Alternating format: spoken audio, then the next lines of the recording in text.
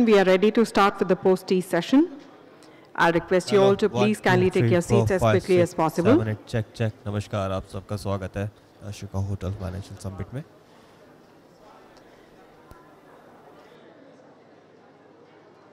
Ladies and gentlemen, a very good morning and a very warm welcome to all of you. We are going now to start with the next session, which is entitled Different Institutions, Same Goal, Quest for Financial Inclusion.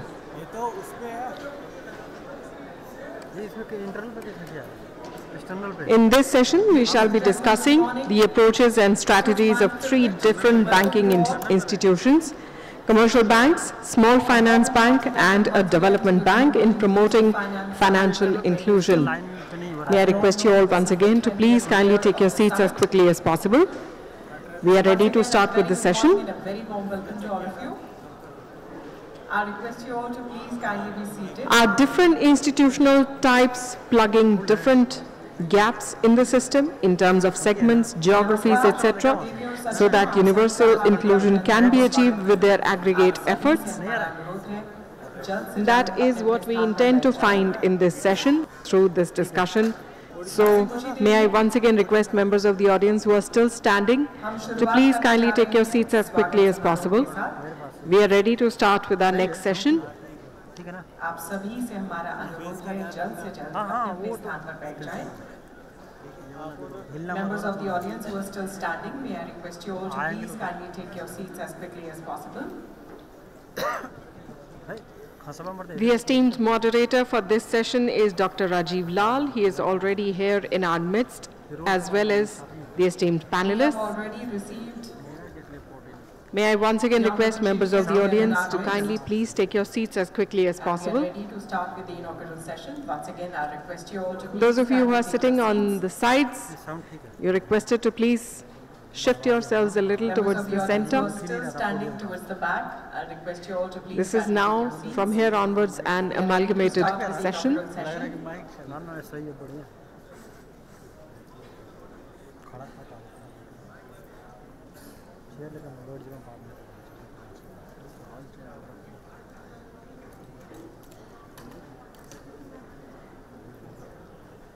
I'm sure you're all enjoying being a part of these discussions as much as we have enjoyed putting them together for you.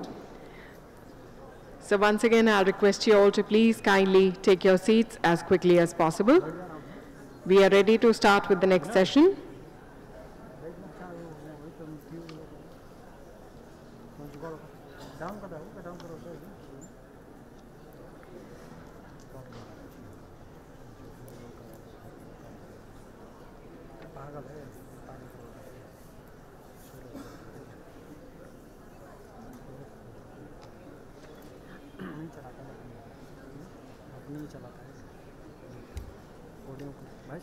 Ladies and gentlemen, we promise you a power-packed session.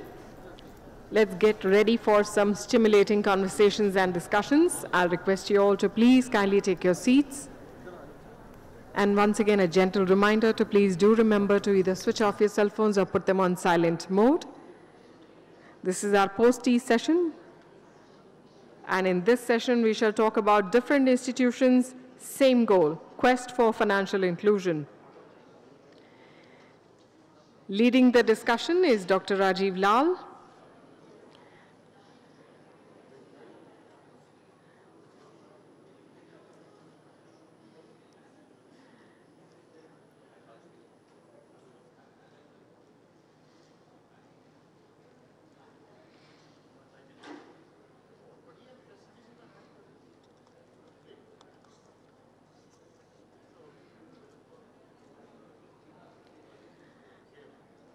So very quickly, ladies and gentlemen, we are ready to start the next session. Different institutions, same goal, quest for financial inclusion. We warmly welcome in our midst the esteemed moderator and the panelists of this session.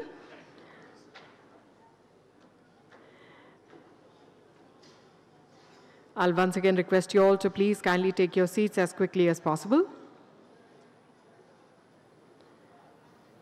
It gives me great pleasure to introduce to you all the esteemed moderator for this session, Dr. Rajiv Lal. He is a research fellow from Singapore Management University and the Management Committee, Singapore Green Finance Center, a veteran economist and a business leader. Over his diverse career, he has straddled leadership roles both in business as well as in public policy. He was the founder, MD, and CEO of IDFC Bank and the executive chairman of IDFC Limited.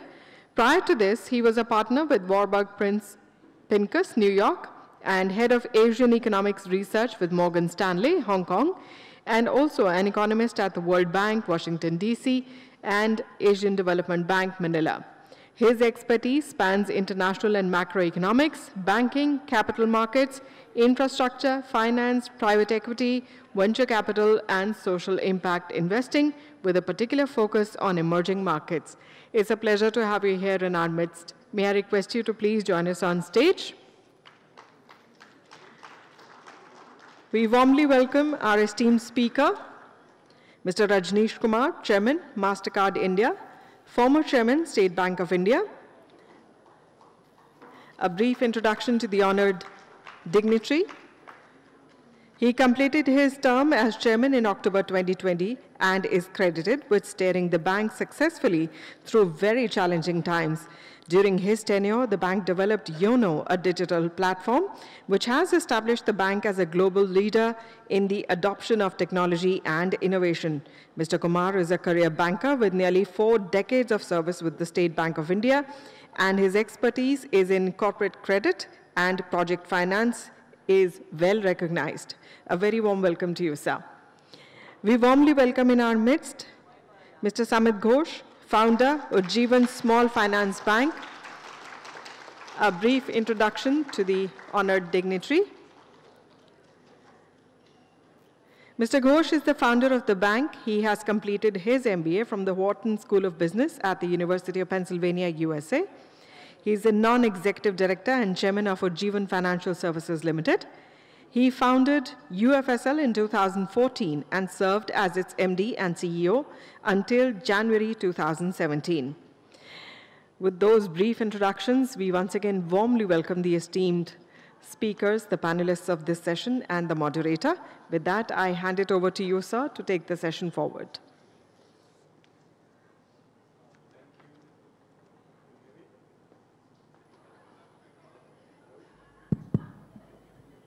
Hello. Now it's working, I think. Good afternoon to all of you. I mean, we realize that now we are in the fading hours of the conference on the second day. So we will do our best to inform and entertain you. And with that brief, the promise of this particular segment or panel is to revisit the question of financial inclusion from the perspective of very different institutions. And we have today Mr. Rajneesh Kumar, who's ex-State Bank of India, so he can share with us the perspective of the giant, the banker to every Indian, on what their experience has been with financial inclusion, and more importantly, how it has changed. And I'd like to keep coming back to that in various ways. And then Samit, Shomit, as you all better pronounced, as you know, is a veteran in the space, but the experience of a small finance bank and the challenges and prospects for that, I'd love to uncover some insight into that. And for what it's worth, as I was telling the organizers, I think I would also interject some of my own experience with trying to transform IDFC and taking it in the direction of financial inclusion, and all the scars that I bear for trying to shepherd that transition. But with that, maybe I'll start with you, Mr. Kumar. If you could, financial inclusion is as old as we all are, actually, in the space. So I would really like to, for you to share with us the perspective in how the approach to financial inclusion has changed and evolved, especially over the last decade in India for a large bank such as State Bank of India. Yeah. So first thing is about the State Bank. Let me put it in perspective that even when it was formed, it was not formed with the objective of commercial banking. The State Bank came into existence because of All India Rural Credit Survey. There was a committee, and the idea was that because we need to promote credit in the rural areas, we need a state-owned bank, and that's how State Bank got created. And it has been the primary vehicle, I would say, for the government to experiment with new ideas or whatever they want to do in the banking space. It casts a certain responsibility on the State Bank of India to lead that initiative. We have been doing it, whether it was introduction of SME financing in mid-60s, rural credit, I have already said that was the main objective, and subsequently whatever developments have happened in the banking sector. Financial inclusion in the, I would say, in the current century, it got more focus because the number of householders or the people who had bank accounts, that was abysmally low in India, despite the reach of the nationalized banks. And even after the economic reforms were carried out and banking sector was opened, new private sector banks came in. But access to banks, it remained a distant dream for more than half of the people in India. And it goes to the credit of the Reserve Bank of India, Government of India, and state-owned banks. I am being partial or rather being honest, that as far as financial inclusion is concerned, the onus has been on the state-owned banks. The real flip, I believe, came around 2005 or 6, when RBI realized that you cannot solely rely on the bank branch channel. And that is when the concept of agency, you can say, or business correspondent model came in. So that was the first real big leap as far as taking the banking to the masses is concerned. And then RBI came out sometimes in 2010 or 11 with a framework, a very comprehensive paper about what the objectives of the financial inclusion are and what are the pillars on which it will. So many initiatives of RBI, like BSBD account, which was a zero balance account with no fee, no transaction fee. This came, simplified KYC. So many regulatory initiatives came. And of course, with certain targets for the bank, we had priority sector targets. So that is different, but first I am talking about really what we call financial inclusion, and that is how Reserve Bank has been driving it. The real push came in 2014. When Prime Minister on 15th August 2014, he announced launch of PM Jan Dhan Yojana, PMJDY. That I believe was a real paradigm shift. All the banks worked in a project mode, and within a year, 35 crore Jan Dhan accounts were opened. Of which, of course, 30% share went with the State Bank of India. Again, it led that initiative. Private sector bank, because of their shareholders' concern, profitability concern, they probably kept away, not consciously or whatever, but there was no business case for them probably to do it and incur that cost. And government, in any case, they used public sector banks as a vehicle to achieve that objective. It would have not been as successful if we did not have, as I said, BC, and then what is called GEM Trinity. GEM Trinity.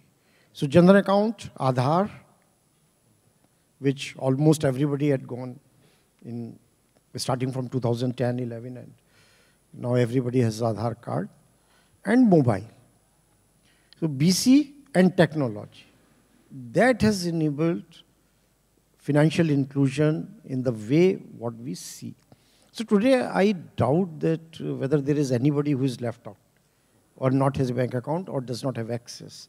And again, when RBI, they made licensing free. Earlier, whenever you wanted to open a branch, you need to obtain license from Reserve Bank of India, but that was done away with. But it also came with certain obligations for opening a certain percentage of branches in rural and semi-urban areas. And the vision was that if you're in a hilly area, even if there are 500 people in a village, there should be a banking outlet within 5 kilometers of distance. Then ATM network, which is now in excess of 200,000. So several initiatives on taking the touch points closer to the people in far-flung areas, plus certain regulatory dispensations, as I said, about simplified KYC, and then the technology. So it was a combination of all these three. And the other thing which has helped, particularly on the payment side, is NPCI, which is again a last 12, 13 years story. So interoperability of ATMs, interoperability of payment system, availability of technology, and digitization of economy, formalization of economy. So it has been a very big element, and where, as I said, that nationalized banks have led that initiative. Today we have more than 50 crore Jan Dhan accounts, more than 2 trillion rupees, 2 lakh crore se zyada, that much money is mobilized in these accounts, and that is where we are. And the further flip, that was on the deposit side, banking account side. But with advent of my small finance bank, where Mr. Ghosh will speak, and then the digital lending, which is happening in a way. So what I'm seeing is the first, it was the deposit accounts, and now the real inclusion around credit, with lot of schemes from the government. And financial inclusion, one more dimension which I would like to add is, it's not about only banking account, it is about availability of financial services. So microinsurance has also been a big factor, and two schemes, one is Atal Pension Yojana, which is a pension scheme, and PM Suraksha Bima Yojana, that is another scheme. Distribution of these products has also been given to the banks. And then you have on the credit side so many schemes, Mudra, Swanidhi, which banks are doing. So I would say banks' hands are full in that sense. So you do commercial banking, where a state bank today can give a 30-50,000 crore loan. And today, State Bank has the capability of giving the 500 rupees loan.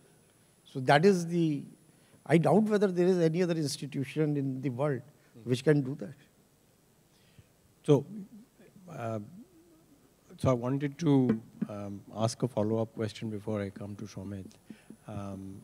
On the business, evolving business model for State Bank of India. I think from what is clear is that thanks to the JAM Trinity and thanks to direction from government, that inclusion in the sense of expanding access to banking services has seen revolutionary change. Absolutely. But from the perspective of the economic implications of this for the bank, could you elaborate a little bit more? And I ask with two things in mind, because one impression that one carries is that the bank accounts and the 2 lakh crores that you are talking about are still, from the point of view of the economics of servicing these accounts, perhaps not remunerative for commercial banks, A.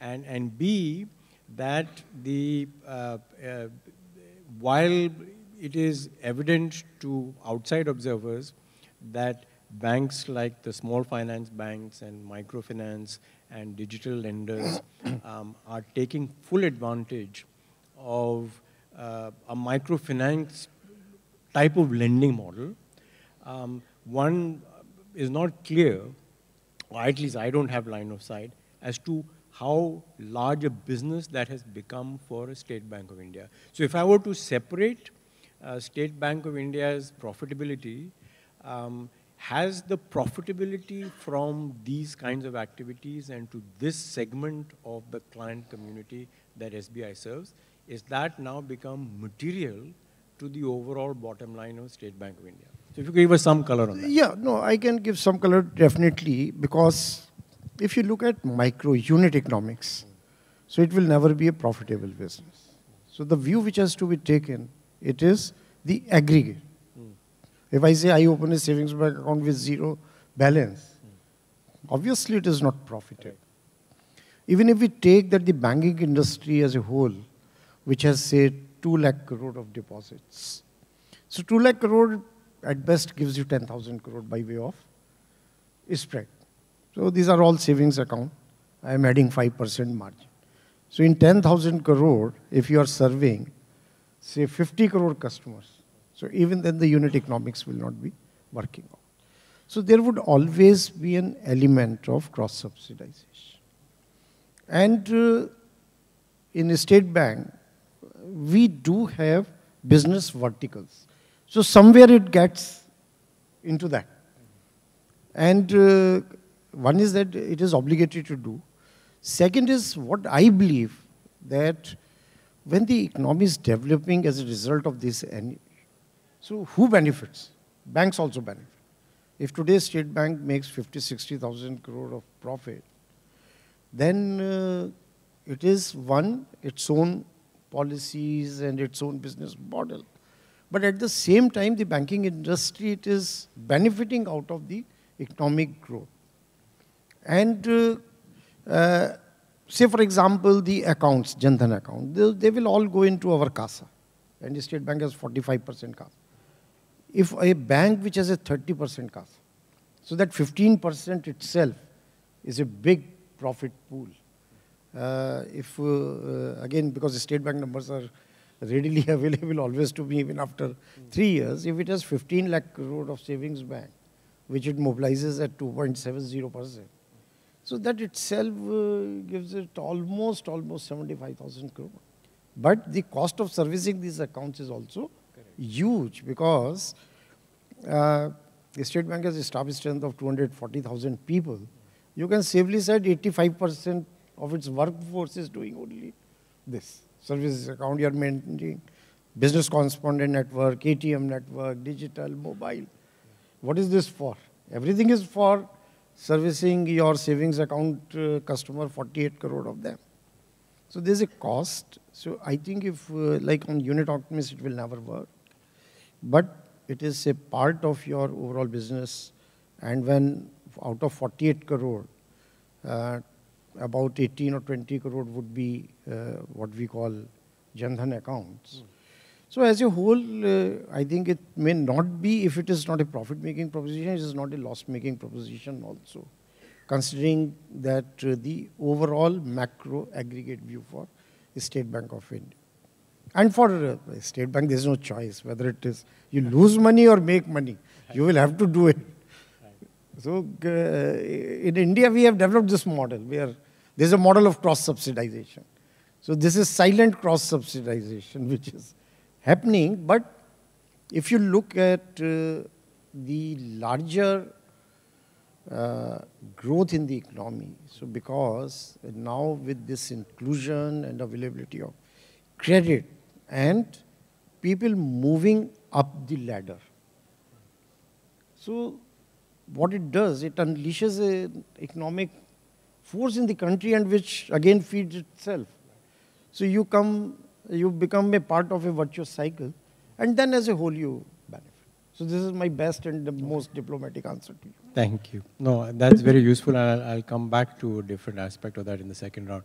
So Shamit, turning to you, it's been how many years now since you've had the small finance bank license now? 7 years. 7 years. So just in a nutshell, explain to us the transformation you've seen over the 7 years and where you stand, and I'll have a follow-up question for you on that. Rajiv, before we talk about small finance bank and this thing, our DNA has been microfinance, as you know. And something which Radhika mentioned in her inaugural speech, this is the 50th year since Ilaben started Seva Bank and gave a few hundred self-employed women in Ahmedabad loans, which we consider as a starting point of microfinance in India. We were doing a calculation recently based on the data from NABARD and MFIN as of the last financial year, 31st March 2023. The total number of loan accounts is 136 million. Now, if you take out duplication, etc., that means between SHG and group lending programs, we are probably serving over 100 million customers today in India, the entire microfinance industry. And the total loan book size of the SHG and the group lending MFIN is 536 lakhs crores. I couldn't even convert it into dollars, The thing is, when we started microfinance, a few years ago, nobody, talked about it. But today, we are the largest microfinance industry in the world, That is something we have to be proud of, Yep. The second thing I just wanted to recently, one of the EDs of RBI, we met, there was a conference in IIM Bangalore, and there he talked about financial inclusion and the specialized institutions, not SBI, but the specialized institutions which were set up by RBI, like RRBs, LABs, and then payment banks, small finance bank. And it is the only specialized institution which he said, and that gives us a lot of pride, it has been successful as a small finance bank, Last 7 years, we've lived through baptism by fire, first by demonetization when we just were born, then the COVID, etc. And, now today, we still have about 12 SFBs. One is merging. So all of them have survived and doing well. And in terms of lending, in the microfinance industry, there's always a tussle between MFIs and the universal banks. Now, most recent is the MFIs are the biggest lenders, followed by universal bank, and the third largest is the SFBs. But in terms of the change which has happened to us, is that the RBI, as far as financial inclusion is concerned, which SBI has been initiated so many years ago, you have to have multiple products. You have to offer customers a wide range of products which they require. And also you have to serve multiple segments. Today we are not just serving the bottom of the pyramid, we are serving sort of the aspiring population which goes into the middle class. And there are different needs. And also, as far as RBI is concerned, for us, which we were a microfinance institution, where all our assets were unsecured, what the regulators require us that over time, that 50% of our assets get secured, So then we have to actually build other businesses, secured businesses, which don't give us that kind of a return which microfinance gives, like affordable housing, MSME, vehicle finance, etc. So we are going through that transition of building these secured businesses which don't give us that kind of a return, but it sort of stabilizes our portfolio. Now, as we were discussing, the most important part is how do we fund it? As far as funding is concerned, we are competing with everyone, all the banks. And we've had to recruit people from, the people who did microfinance lending were not the right people to go and source deposits, solicit deposits, etc. So we had to hire a lot of people from the banking sector to build up our branch banking, etc., this thing. So there, of course, there's a culture difference between an old microfinance institution and also the bankers who come in from the regular commercial banks, not only for the banking side, but also for MSME housing. So that is something we need to manage. So I had a follow-up question on that, and before that I wanted to share with you an anecdote from my own experience. So when IDFC became a bank,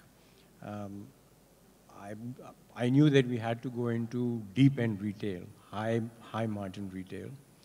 I understood microfinance, so that's where I took the bank. And we made an acquisition of Grama Vidyal, if you recall. And it was very amusing. So I took our retail bankers and the management team. I said, you must come and see how these people do business. So we went to Trichy, and Mr. Devraja, he is a very charismatic leader. So twice a day, the entire head office gathered on the 3rd floor of their building for bhajan chanting, right? They were very mission-driven. And you should have seen the reaction of my fellow bankers. So after that, I said, you know, this cultural challenge of getting these Gucci shoes retail bankers to understand the chappal-wearing culture of microfinance was really going to be challenging. How have you managed this in Ujjivan? Well, it is a difficult, first of all, they run as separate business units.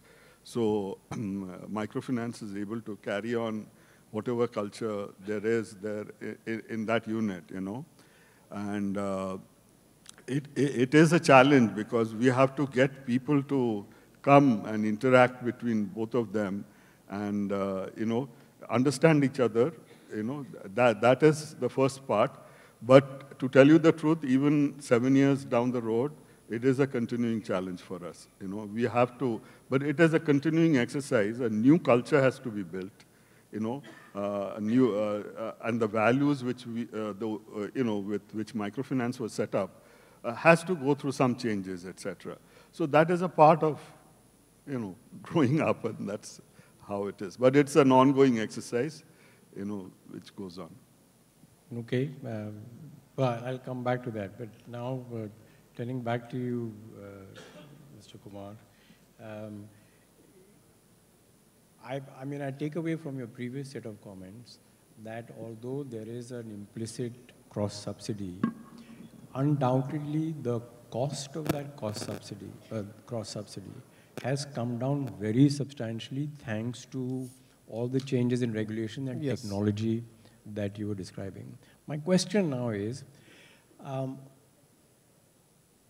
optimistic are you, or what do you think are the prospects for eventually getting to a point that we don't need to cross-subsidize this customer segment?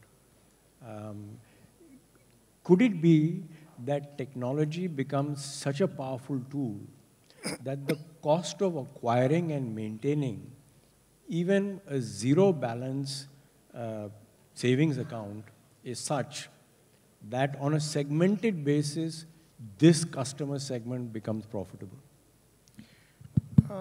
Technology also, it's cheaper, but you know there are huge investments which one has to make. And for any large bank, it runs into billions of dollars. Then you have the challenges of data security and cyber security when it comes to technology. So definitely on per transaction basis, using technology, using mobile, using internet banking, it is definitely much, much cheaper. But again, segmentation is not possible. Because when bank is building system, it is one system. Then assigning cost to each segment, it is extremely difficult. So the way, and different banks are organized differently. Again, the way State Bank works, it has agriculture vertical, it has SME vertical, it has a housing loan vertical, it is a car loan vertical. So there is a transfer pricing mechanism on the basis of which the profitability of each segment is work out. But assigning technology cost to bank has to do a lot of, jugglery to work out that how do you assign costs. But as I said, it's again, maybe I'm repeating that you have to take a broader and the wholesome picture in view when it comes to mass banking. And the model is that for banks, which are particularly state-owned banks, they have to do mass banking or retail.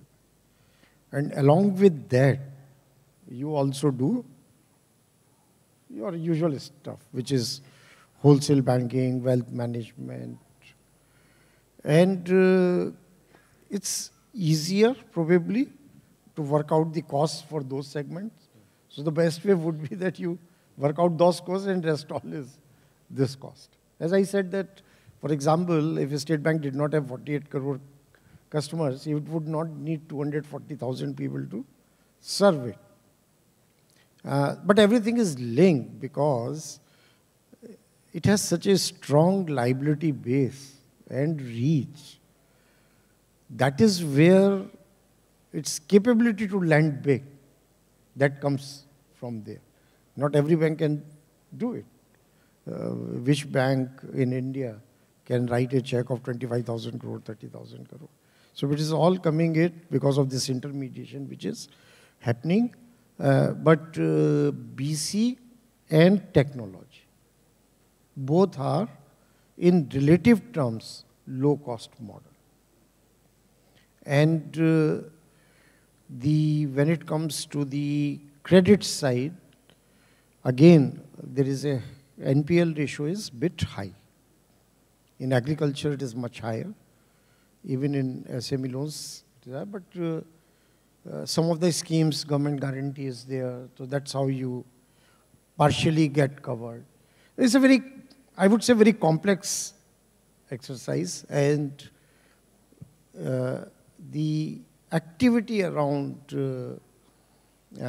financial inclusion, the moment you try to do it from the profit lens, then it will be a bit difficult. But it is not that bad, I would say. Not that bad. So in the State Bank, we were taking account that how profitable our BC channel is. That is possible. That we know that how much cost we are incurring on BC channel and how much business they are handling. And at a certain level of deposits, it was able to break even. To ask the question somewhat differently, in today's environment, compared to 15 years ago, is the priority sector obligation for a bank like State Bank of India, does that require cross-subsidy or it doesn't anymore? No, priority sector, the target are only on the lending side, that 40% of your book has to be in this thing. And the definition also has expanded over a period of time. So per se, SME business, which is part of the process, a large part of it is on the priority sector, so it is not a loss-making proposition for the bank. Agriculture, maybe not profitable still because of high non-performing loans in the agriculture sector. So housing loan up to a certain size also are categorized at priority sector, so again, a profitable business. So this 40% obligation on the whole, as a whole, the problem is not making money out of it. For the State Bank of India, the problem is around achieving those targets. And the loss comes because a bank like SBI, because of its liability gathering machine, so it gathers so much deposit every year that it cannot deploy. And then it has to put money in what is called RIDF. And it used to be, I don't know what is the current position. So there, that was a very clear loss-making proposition for the bank, inability to achieve the priority sector target, but not the portfolio per se. So I'll come back to this. Pramit, you had? We have an opposite problem, actually. That's why I want. Because for us, if you look at it by customer segment, the microfinance business is very profitable because the net interest margin is very high, And when we aggregate even the cost of deposits, which we, all our customers have bank accounts, even when we aggregate it, it's the most profitable business segment we have. And we are actually cross-subsidizing other businesses which are in the startup stage, which is your housing, MSC, in agri also, rural business. All of them are actually, few have broken even, but most of them are still underwater. And it's microfinance, which is sort of this segment which is supporting them, The other thing you have to see is why are private sector banks acquiring microfinance institutions? That's because it's not only it gives them priority sector, but it is very profitable for them, So I think that is also something you need to consider. Microfinance today is given, we heard about, cost of credit of microfinance is negligible, compared to other assets. It is one of the most profitable businesses you can have here. Right. So I detect a very strong nostalgia for microfinance. You started your comments by telling us how important microfinance has been. And what is clear, or if I've understood it correctly, that a standalone microfinance company is actually more profitable than, on a return on equity basis, than a small finance bank. So do you regret your decision? When we went to do the IPO, most of the investors were telling us, "Aapko kyun bank banna hai?" Exactly. You are making so much, money and so profitable as an NBFC. Have you thought of that? But, for us, it was very important because we felt that for two reasons. One is obviously we wanted to be a full service provider like State Bank of India for our customers to provide full inclusion to the customer. And secondly, also, end of the day, from a risk perspective, a bank is obviously less risky compared to an NBFC, because there you only have one side of the balance sheet. Here you have both sides of your balance sheet is under your control. So one question to both of you on this, and it has to do with, again, technology and what it means for underwriting, right? So one of the promises of digital lending is that you use data to strengthen underwriting standards, right? And what it means is that it opens up the possibility for doing unsecured lending at scale and much more safely than it was possible before. So is RBI behind the curve on this? No. Frankly, today RBI is quite ahead of the curve, because they're paying Amitabh Bachchan to promote account aggregator, on the TV. So you can imagine, world has changed, So definitely digital lending is based on two things.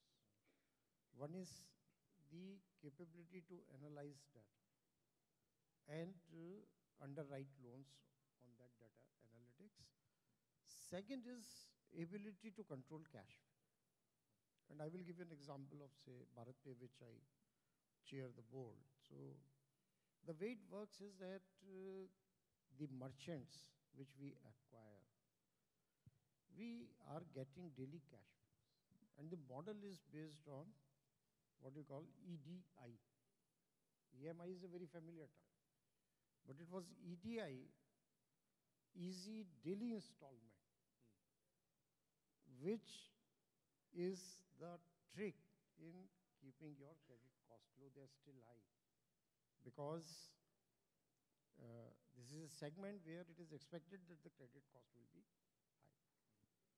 But till such time you are able to price that risk, then it's all right. It is given that if it is a 8% credit loss, so obviously like a bank you can't lend at 12%. So it will be a tie. And that is where even microfinance, they are able to charge their margin and cover their credit cost. So if you My take is that as far as the underwriting institution's margin is concerned, it will remain as it is if, because of superior digital or analytics-based underwriting, the credit cost comes down. Correct. It will go to the borrower. Okay.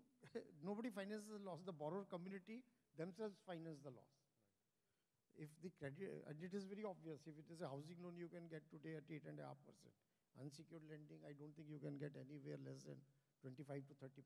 So who is bearing the cost? It is the borrower community which bears the cost. So it is ultimately the security credit quality function.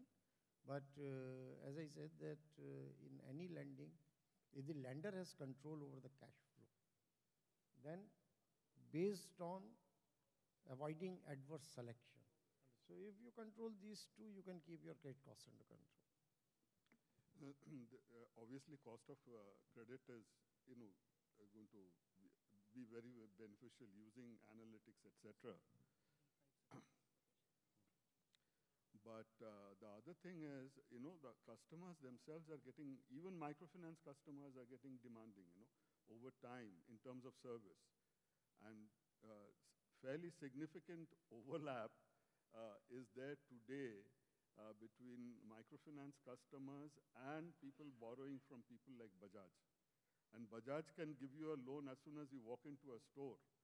So the expectation level is there that why can't you do that for me, So service level expectations of customers are also escalating, and for that technology is definitely required. And end of the day, the way we started microfinance in a viable, profitable this thing was using technology, to reduce the operating costs, Otherwise, this business would have never been viable, So from a cost, all the cost perspectives, operating, credit, and from a service perspective, continuous improvement of technology is very important. So to this question, what I was actually trying to get at is the following. Do you, in your judgment, do you think that a business model for retail banking in the future can actually be built on unsecured lending? That's where digital lending, that's the logic of digital lending. And is that a reachable prospect? And what do we need to do to build confidence in that, even with the regulator? So, if you see today, Rajiv, today, the most advanced in terms of retail lending is Bajaj Finance. Correct. And they are way ahead Correct. in terms of analytics and everything. So that shows you the way. That's the direction you have to go. Exactly. And that is also the customer's expectations. On this unsecured lending, definitely, particularly about when we talk about the small personal loans. What I think that, apart from the risk building in the balance sheets, RBI's concern is also around the collections.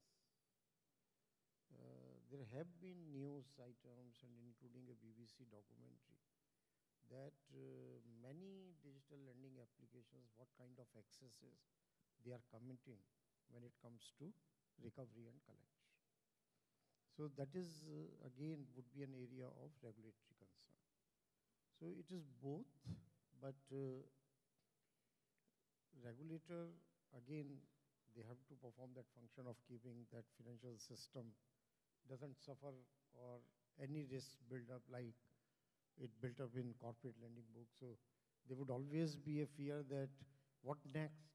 So you have fixed one problem and then after 5 years you enter into another. So, and for the lending institution also, it is a good idea to have a diversified portfolio. But digital lending, in secured lending, it gets limited. Then, because a lot of documentation happens, and the ecosystem also is not completely digitized, that secured lending can happen quickly without manual interventions. That is the position as on date. It is not that it has to be like that forever as the investment in technology and the ecosystem. Like say, suppose you want to do a property loan. So unless the property records are digitized, there will be delay in getting the title search report, this, that. So you can't disburse the loan in 5 minutes. Unsecured loan, you can disburse in 5 minutes. So there is a cost-benefit analysis and a caution. From regulator, it is always expected. But I always believe that this is also a segment where we were always complaining that institutional finance is not available to them. They are in the clutches of money lenders, right? If the formalization is happening and institutional lending is happening, then we have to strike the balance. One is that you can't move people from set of one clutch of money lenders to another set of money lenders. But unsecured financing, I come from UP, I know how it happens. Give me 1,000 rupees, after 1 month, take back 2,000 rupees. So that is, now you calculate what is the IRR. So you are feeling a need. So I think some caution, for sure, risk-based pricing, you must be able to underwrite that risk, and then credit cost, if it is high, you should be able to recover. So, yeah, you had some... No, I mean, see, as far as I'm concerned, if you have a good underwriting, and basically the loans get repaid from cash flows, and security, as far as my experiences is, it is a security blanket of a baby, you know. Secured, unsecured is, I mean, if you underwrite well and you can collect, and if there is good cash flow of the, you evaluated the cash flow, then it's a good loan. And you have to have diversified business. To me, this secured, unsecured doesn't make sense at all, you know. And we've seen a lot of secured loan businesses have such high credit cost, you know. Good. So I wanted to generate that debate, so I'm glad I've succeeded. So anyway, we have a few minutes left. We would like to open up the discussion to the floor. So if anybody has any questions, please identify yourself, and there'll be somebody with a mic, I'm assuming.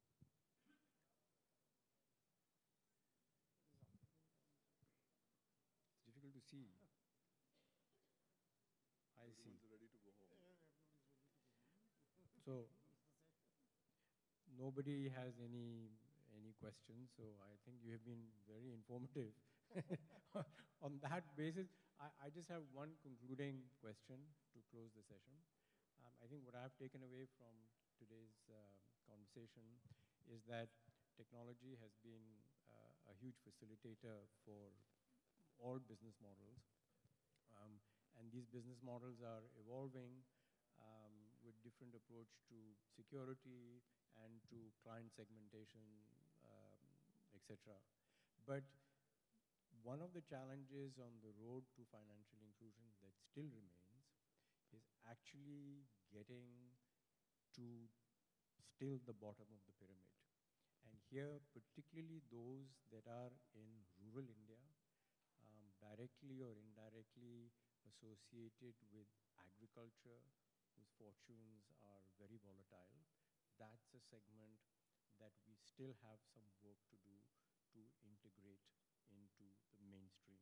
So my final question to both of you is, what are your thoughts about how we could get there, and what are the prospects that we will get there? Like in the last 10 years, we made so much progress. Can we be optimistic that we'll get there with the bottom of the pyramid over the next decade? As far as agriculture financing is concerned, I think even there a lot is happening, what we call agri-tech. And many fintechs have come in who are doing agriculture. And post-production financing is much easier and much safer. The problem is arising all because of crop loans, because there is so much uncertainty. And unfortunately, even crop insurance, it had some issues. Crop insurance is not there. And one requirement which regulators in their wisdom, they have put this requirement that when the crop is mature and you pay the full balance of crop, which according to me is leading to a lot of problems. On a credit card, there's no such requirement. You just pay minimum balance and you're all right. In your typical cash credit accounts for the industry, There is no such requirement that you pay the entire loan. But in case of agriculture, this is a condition. And in my view, the whole crop loan scheme, that notes a fresh look. Lending, the theory is again, it is arising of that security-based approach. That crop is the security. That is what we believe, and we are lending against the crop. But that is not the reality. The lending in the rural sector has to be income-based, not treating crop as an asset. What is the household income? And then what is the serviceability of that loan? You can't give a short-term crop loan. The agriculture indebtedness and bad loans, in my view, this is a creation of the faulty crop loan scheme. I have no hesitation in saying that. It needs a thorough look. Thank you for that. I feel, with all the changes which have happened in the last few years, with the SFBs and for-profit MFIs, etc., all, the bottom 5 to 10% of our population, which are tribals and others, frankly, have, continues to be ignored, And there used to be specialized NGO type MFIs we had special interest in those groups. I think something of that nature is required because the MFIs, most MFIs are moved, to the for-profit or become SFBs. We are more worried about doing MSC loans and affordable housing or vehicle finance than that real bottom of the pyramid. I think specialized institutions are required for that, and which requires some kind of support, Thank you. So just by way of conclusion, first of all, thank you very much. A round of applause for our participants. I just hope that our optimism carries on, and then we will be meeting for more and more of these sessions next year. Vipin, we look forward to yet another improved session on financial inclusion. Thank you all very much. We thank our esteemed panelists and the moderator of this session. Thank you for making it a very animated and lively discussion. Our special thanks to the esteemed moderator, Dr. Lal. Thank you for taking out the time to moderate the session. We do have a small memento as a token of our appreciation and thanks.